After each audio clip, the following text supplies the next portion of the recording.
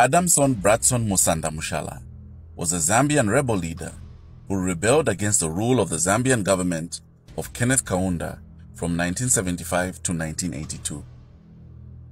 Before his rebellion, Mushala initially belonged to the United National Independence Party, UNIP, fighting colonial minority rule. He was sent to China for guerrilla training with a view to coming back to fight the colonial government. But upon his return, Zambia was already independent. He demanded to be Minister of Tourism and Wildlife in the UNIP government, which Kaunda denied.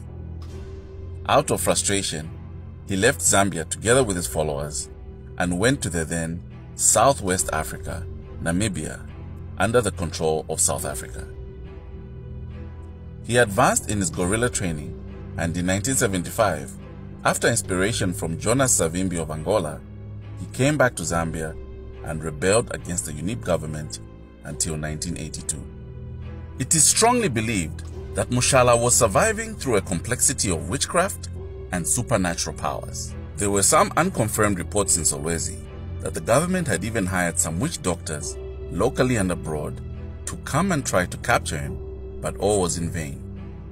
Adamson Mushala was gunned down in 1982 in a military ambush in the remote areas of northwestern province near Solwezi, where his rebellion began with a post-independence dispute in the 1960s and ended with a bullet through his eye.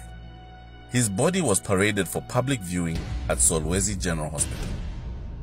After the death of Mushala, his second-in-command, Alexander Saimbwende, took over the reins and continued the fight until September 25, 1990, when he gave up after a dialogue with a then member of the Central Committee for Northwestern Province, Alexander Kamalondo.